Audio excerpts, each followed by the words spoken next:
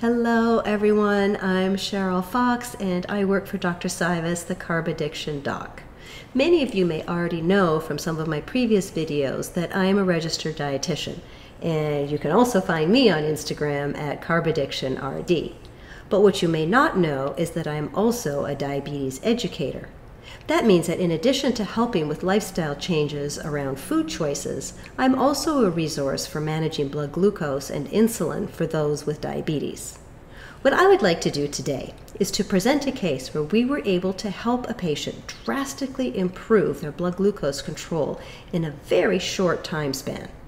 While this video is not in itself medical advice, it is for education and information purposes only, know that if you are struggling, this is not an impossible dream. Our patient has worked really hard and has given us permission to share their story, believing that it may give hope to others. A cornerstone of our plan is the use of continuous glucose meters. We're big fans of the Dexcom G7 CGMs. Patients who wear them can share their data with our clinic so that when we meet, we can really get into the nitty-gritty of the impact of their food choices, as well as fine-tune their insulin dosing and timing.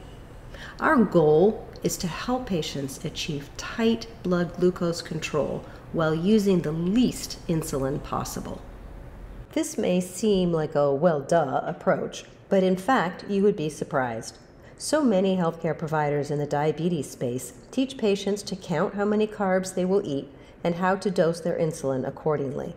If this is you, or you know someone who does this, then you know that calculating how much insulin to give yourself based on food choices is inherently inaccurate and can quickly lead to a roller coaster of glucose values where you chase highs with more insulin and treat lows with more carbs, and so on. More and more, we hear stories of patients adopting a low-carb way of eating. This has helped reduce insulin needs, getting them off the big coaster and onto the kiddie coaster. Dr. Richard Bernstein was a driving force behind this movement, and it has benefited many people with type 1 diabetes, just as reduced carbohydrate intake has benefited people with type 2 diabetes. This has become so important for type 1s since far too many develop what is sometimes called double diabetes. This is when, in addition to type 1, they develop insulin resistance or even type 2 diabetes. As you know from following Dr. Sivas, we are all about reducing carbohydrate intake, so naturally this makes sense to us. The thing is, though, blood glucose can rise for other reasons than just carbohydrates. Exercise, stress, even protein. These are things that are difficult to predict and preemptively adjust insulin for. Pardon my lack of artistic skills, but here is a rough drawing of what a CGM shows us. The American Diabetes Association goal is to maintain blood glucose between 70 and 180 milligrams per deciliter. So you can see here I have drawn lines to show that target. This is what a CGM thread might look like for someone who ate a meal that contained carbohydrates. This might be someone with type 1 diabetes who mistakenly underdosed insulin for any of a number of reasons. You can see the spike that occurs. Yikes, they panic and add more insulin. It can be tricky to know how much more to add, so a frequent consequence is overdoing it, and suddenly they go hypoglycemic, seen here as going below that 70 milligram per deciliter threshold. This is very dangerous, and this person now is feeling shaky and sweaty and needs to address this immediately, so they drink a Coke. They quickly feel better, but whoops, now their blood glucose is rising again. What to do? So what makes our method truly unique is that we take advantage of the predictive feature of the Dexcom G7 CGMs to mitigate blood glucose rises before they become problematic and irrespective of food consumption. So no matter what the reason is, we address the rising glucose. So we're not fixing highs, but rather flattening the peaks, and thus patients experience fewer lows, also known as reactive hypoglycemia. We set firm targets and over time adjust these tighter to achieve the blood glucose control that people seek to obtain metabolically healthy ranges. Dr. Sivas and I have helped many people implement this process and are getting terrific results. Patients are reporting much improved hemoglobin A1Cs and much tighter blood glucose control. Patients share their CGM data with us, both Dexcom and Freestyle Libre, so that when we have consultations, we can address specific events to adjust therapy. This makes it a real partnership, and I love what I do because I see such amazing progress every day. It's life-changing for our diabetes patients, both type 1 and type 2. So let's get to the story I promised. For the sake of anonymity, I'll call this patient Jane.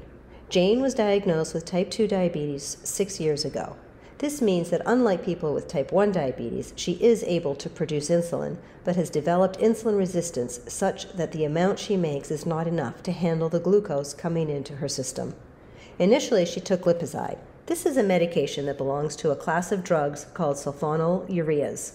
It stimulates the release of insulin from the pancreas, thus reducing blood sugar and increasing glucose storage. Recently, however, this was insufficient to manage her blood sugar, and she had to begin using exogenous insulin. When I first met her, she said to me, "My quality of life is awful. I am in constant pain. I feel as though I have tried everything and cannot stay on track. I view this as my Hail Mary. I want to be healthy enough to ride a bike again and go for walks in my neighborhood." For people without diabetes, this may seem shocking, but the truth is, diabetes is a life-altering and devastating disease. But it doesn't have to be. Keep listening to hear what we were able to accomplish by working with her as a team. Here is what her CGM looked like at the beginning of her journey. As I mentioned earlier, typically the treatment goal with diabetes is to maintain blood glucose within the range of 70 to 180 milligrams per deciliter, with a pre-meal value ideally of below 80 and a 2-hour post-meal below 180. As you can see on this day, Jane never got down to that range. This thread shows that her blood glucose was dangerously high, putting her at risk for complications such as cardiovascular disease, neuropathy, and other issues. Dr. Sivas had her discontinue the glipizide and instead initiated treatment with Januvia. Januvia is what is known as a DPP-4 inhibitor, which helps your body to regulate the amount of insulin produced following a meal. We also doubled her long-acting insulin, splitting the dose into a morning and an evening injection. Finally, she was educated on reducing her carbohydrate intake. She acknowledged that this last part would be a challenge for her, as she has used food as both her solace and reward for most of her life. To support her efforts, we initiated twice-monthly check-ins. Progress was bumpy at first, but over time she learned how she responded to different foods and began to make time to prep foods that had less impact on her blood glucose. By mid-February, we had again increased her insulin, going to 20 units in the morning and 15 at night. Her hard work was beginning to pay off, and she began to regularly dip into the 70 to 180 range, as can be seen on this thread from February 17. But it wasn't all smooth sailing for Jane. Her job is very stressful, and she reported some slips with her diet, particularly when her pain flared up and she would self-medicate with carbohydrate foods.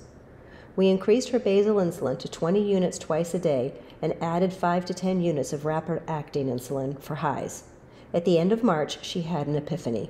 She had thought long and hard about what her life would be like if she continued on the road she was on now, versus what she could achieve if she got serious about her food choices. She found the biofeedback from the CGM to be invaluable to help keep her on track, and she felt supported by regular check-ins. Jane really got serious about her efforts, and before long she was able to reduce her basal insulin to 10 units twice a day and no longer required any bolus insulin. Here is her CGM thread from March 29, where you can see that she was within the 70 to 180 range all of the time, despite having reduced the amount of insulin she was using.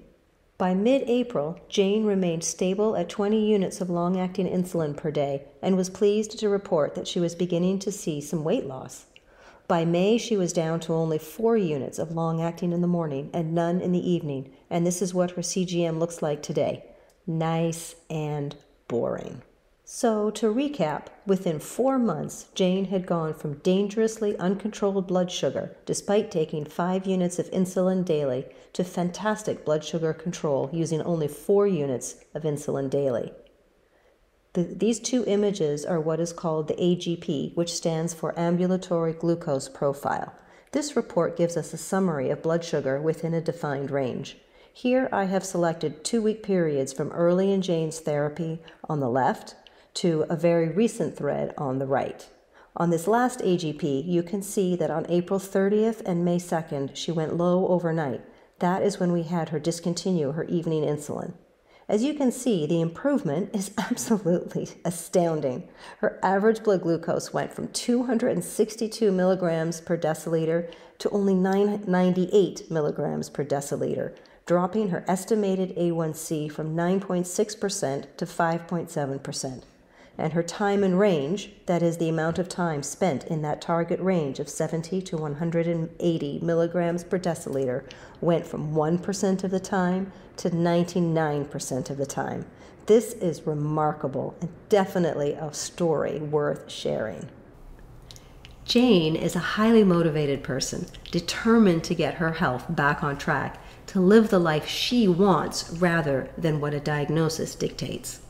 I can attest that she presents herself as a much changed person today compared to when I first met her. She is smiling and happy and definitely enthusiastic about the future she has rewritten for herself. I hope this story has motivated you to take control of your own health. If you think that this type of program would benefit you, please call and set up an appointment to discuss taking control of your blood sugar. I would love to help. Thank you so much for listening.